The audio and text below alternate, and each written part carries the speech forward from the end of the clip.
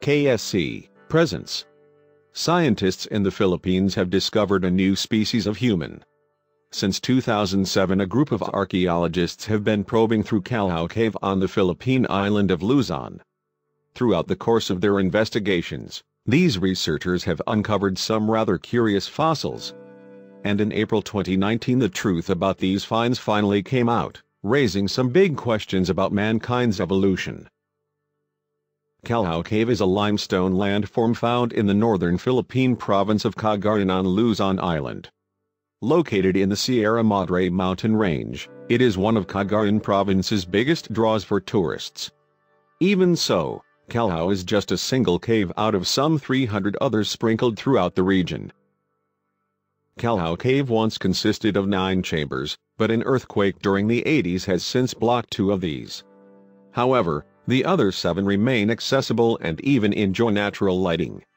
Indeed, naturally occurring gaps in the rock allow light to travel underground and brighten up every chamber. The biggest chamber in Callao Cave is around 160 feet wide and 118 feet high. And possibly because of its grand scale, locals in the area saw fit to turn this chamber into a chapel. Lit up by light traveling through slits in the ceiling, this house of God even has a natural altar of rock. Environmental processes within the Callao Cave complex have promoted the formation of several fascinating features within each of the chambers. Specific examples of these include cave curtains, flowstones and dripstones. And particularly within the more deep-seated chambers of the network, formations known as stalagmites and stalactites have also developed.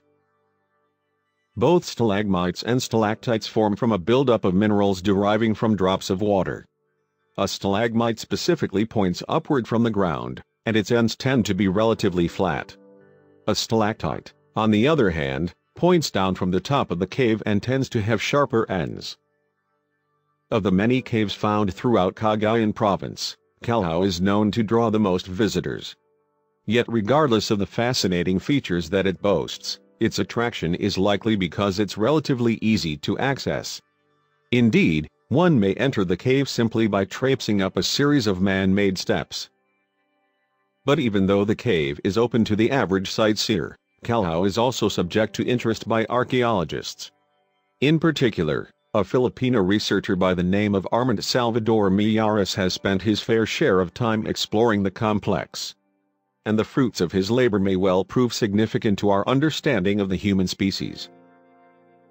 Back at the beginning of the 2000s, Millares was a student at the University of the Philippines.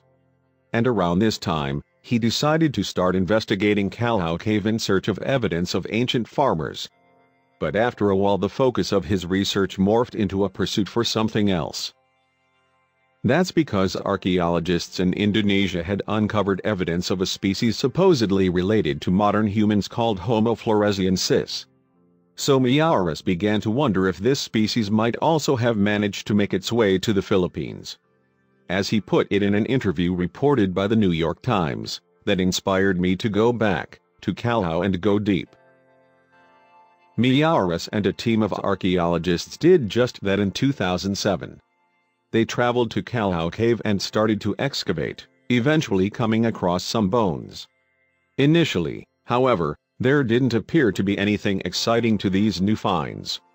In fact, it seemed that the bulk of them derived from deer and other unremarkable mammal species. However, another specialist from the University of the Philippines by the name of Philip Piper soon noted something different. After studying the discoveries, he discerned a bone that appeared to be from a human foot. But it was relatively small, and, as Millares put it, there was something weird about it.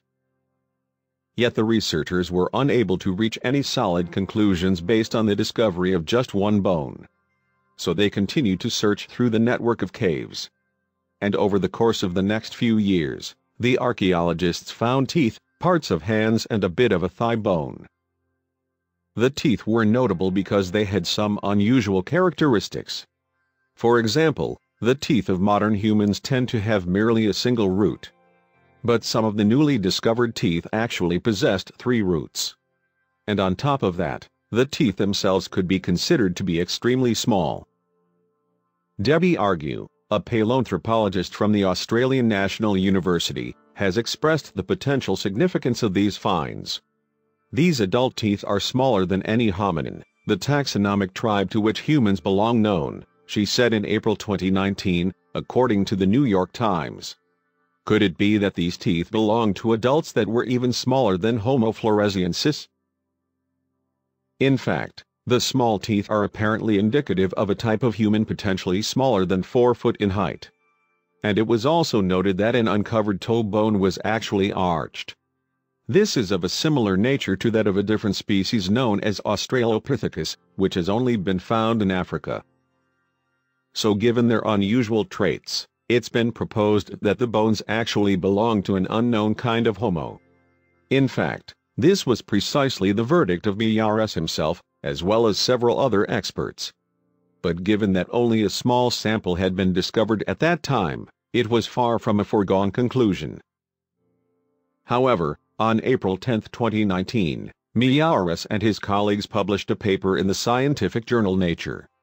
And here they claimed that their investigations over the years had, in fact, uncovered a previously unknown species. They christened this species Homo luzonensis, after the island where the bones were found. Examinations of some of the fossils suggested that they were at least between 50,000 and 67,000 years old. And bearing that in mind, the discoveries could draw more archaeological attention upon the Philippines. This puts the Philippines, our scientific community, in the spotlight, Miyares stated, according to Time. Before, we were just peripheral in this debate of human evolution. Homo luzonensis discovery could ultimately prove to be significant within the context of our understanding of human evolution. Indeed, it was once generally believed that modern humans derived from a relatively simple line of ancestors. But as the years have passed, and new evidence has been uncovered, this has increasingly appeared not to be the case. Matthew Taucheri, a paleoanthropologist from Canada's Lakehead University, phrased it succinctly to the New York Times. The more fossils that people pull out of the ground, he said, the more we realize that the variation that was present in the past far exceeds what we see in us today. Humans are thought to be able to trace their lineage back to Africa. Traditional notions of human evolution subscribed to the idea that human ancestors remained there until roughly 1.5 million years in the past. But around this time a type of human known as Homo erectus started to emigrate. Homo erectus was first discovered by a paleoanthropologist from the Netherlands named Eugene Dubois. Bearing in mind the work of Charles Darwin, Dubois purposely made for Asia in 1886 in search of human progenitors. And after some time, he and his colleagues eventually stumbled upon precisely what they sought. Between 1891 and 1892 Dubois uncovered several fossils on Java, an island in what is today Indonesia. Retrieved from the sides of the Solo River, these finds included the top of a skull, a tooth and a thigh bone. Dubois claimed that these bones belonged to a species that he initially dubbed Pithecanthropus erectus, later revised to Homo erectus. Archaeologists later uncovered additional evidence of Homo erectus in the Zhoukoudian Cave complex in Beijing, China. Here, in a site today named for Peking Man, remains were found that painted a clearer picture of the species. In fact, scientists identified some 200 fossils belonging to more than 40 different beings. In the wake of the discoveries suggestive of a species known as Homo erectus, experts had some questions to ask. During the 1900s, debate raged within the anthropological community about how Homo erectus related to the evolution of man. Some initially had thought that the species might have derived from Asia, while others had believed that it had come from Africa. Nowadays, there is a stream of thought claiming that Homo erectus developed around 2 million years in the past. However, evidence of the species roughly dating back some 1.8 million years has been uncovered in Africa and Western Asia. So there is still some dispute over where exactly it first came from. It has been hypothesized that Homo erectus survived as a species for as long as 2 million years. This would make it one of the more long-lasting species of Homo known to have inhabited the planet. For context, Modern humans, or Homo sapiens, are thought to be only around 250,000 years old. There has been no agreement within the scientific community about whether or not Homo sapiens evolved from Homo erectus. It is, however, thought to be a possibility that it did. And in that vein, the chances are that the newly discovered Homo luzonensis might itself be related to Homo erectus. In fact, presently there appears to be two primary strands of thinking as to the origins of Homo luzonensis. The first relates to the aforementioned suggestion that Homo luzonensis derives from Homo erectus. This would mean that the latter species showed up on Luzon Island and over time evolved into the former. A paleontologist named Gerrit van den Berg from Australia's University of Wollongong has elaborated on this idea. You get different evolutionary pathways on islands, he told the Nature journal. We can imagine that Homo erectus arrives on islands like Luzon, and no longer needs to engage in endurance running but needs to adapt to spend the night in trees. Meanwhile, the other theory about the origins of Homo luzonensis contends that it evolved from a species with similarities to Australopithecus afarensis. This is a contentious view, as Australopithecus afarensis has thus far only been known to have inhabited Africa. Yet there are notable similarities between it and the recently discovered fossils of Homo luzonensis. But regardless of Homo luzonensis ancestry, there are also some other significant questions that need to be addressed. For instance, how is it that this species actually managed to show up on Luzon Island in the first place? After all, the island itself has reportedly never actually been joined together with the mainland. One argument suggests that these early humans arrived on Luzon Island completely by accident. This might have occurred due to a naturally occurring weather event dragging them out into the ocean.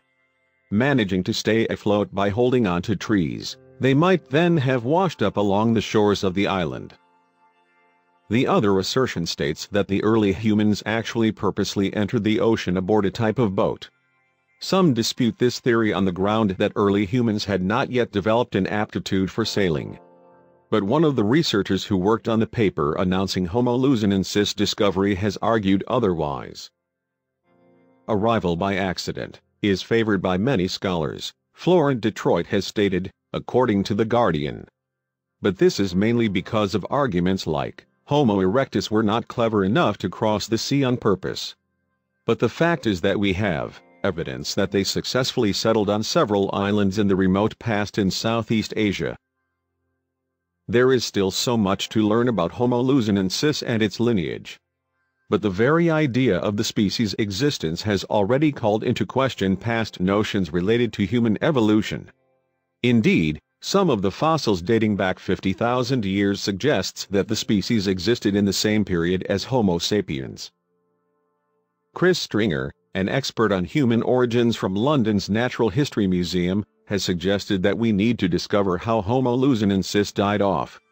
Indeed, he has questioned whether or not modern humans might have been involved, as reported by The Guardian. It is too early to say whether the spread of Homo sapiens into the region might have been a factor in Homo luzonensis disappearance, he said. The ability of scientists to answer the questions posed by the discovery of Homo luzonensis will likely require more fossils. And in that vein, the initial discoverer of the species plans to keep searching. According to Time, Armand Miyares has pledged to resume excavations sometime in the near future.